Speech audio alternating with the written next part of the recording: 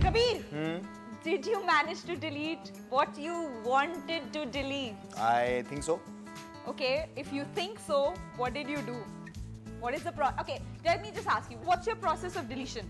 Right click on a file, press delete. Once it's inside the recycle bin, you can empty the recycle bin or you can delete it from the recycle bin. That's not how it's deleted. Then how is it deleted? So, I mean, it will be deleted, but it'll still be on your laptop.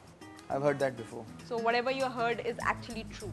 So we are going to tell you how to delete everything from your laptop or your computers. Permanently. Yes. And ever. Don't do this again. I saw that Don't do this again. If you're asking why anybody would want to permanently delete stuff off their laptop, we can give you more than one reason. Yeah, 3 to be precise. First one. First one is that you're selling your laptop to someone and you don't want them to find out the data which is there on your laptop. Correct. The second one is if you're done with your laptop, it can't be resold, you want to throw it out, recycle, it'll be a good idea to delete everything off it and then And the third reason is that you have something really important and you don't want the world to find out. Like very secret CIA. Yeah, like James whatever Bond. happens in Vegas stays in Vegas. Or whatever I don't think happens we're talking in about the same thing. Manali. But you get the point. You get the point that if there's something that you don't want anybody else hands on, it would be a good idea to permanently delete it. चलो अब दिखा तो दो कैसे करना है. शुरू करते हैं. Now there are multiple ways of deleting data off your laptop. We are going to talk about 3 of those ways. Okay, the first one is called selective wipe or selective deletion. It's deleting a specific file off your laptop. So it can be a Word document, it can be a picture, it can be an audio file, anything. The software we're going to use for selective wipe or selective deletion is called Eraser. Now I have the perfect analogy of what it does. When you write with pencil on paper and erase it, there is a certain imprint that's left, which is exactly what happens when you delete a file off your laptop. The file is deleted, but it's still there. Now imagine this, if you rewrite on the paper, erase again, rewrite again and erase again, the imprint that will be there will be scrambled and nobody will be able to make out what you were writing in the first place. Now this is something what Eraser does to the file in the computer. It rewrites and rewrites till it gets scrambled and nobody can understand the data. The computer's trash bin only deletes a file from the desktop. And even if you empty the trash bin, it only deletes the virtual pathway to it. The file is actually saved in your hard drive, but now it's just more difficult to access. If you want to delete a particular file forever, Eraser is the tool you want to use. All the deletion can be done while laptop is up and running. Step 1. Download and install Eraser on your laptop. Step 2. Once installed, select New Task. Here you can choose to delete manually. Step 3. Choose Delete by folder, queue the task and run. Once the file is overwritten, you can junk it with the knowledge that it's now nearly impossible to read. You can also set Eraser to clean out your trash bin and schedule automatic deletions if you're producing a lot of information you need to delete.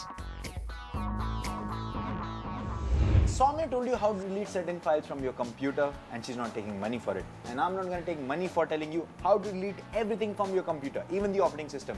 All you need to do is get this open source software. It's called Boot and Nuke. Download it, follow the instructions, and that's it. And yes, you might need a DVD. और रुपए वाली बात शायद से गलत थी. I might just charge you. If you're selling your laptop, it's a good idea to wipe it clean. The boot and nuke method is the perfect way of going about it as it allows reuse of the hard drive. Direct's Boot and Nuke is an open source boot disk utility that operates from inside the computer's RAM, allowing it to scrub the disk thoroughly. Here's what you have to do. Step 1. Download Direct's Boot and Nuke online. There are different versions for PC and Mac. Check while downloading. Step 2. Burn Boot and Nuke to a CD or DVD. DBAN is an ISO file, so you will need to use burning software that can burn ISO files. The good news is, most OS these days come with an inbuilt software that can burn ISO files. Step 3. Boot and delete from the CD. Leave the CD in while you restart the computer for your erasing. Begin by selecting the disk you want to delete data from. Make sure it's the right one because you can't recover the data after it has been destroyed.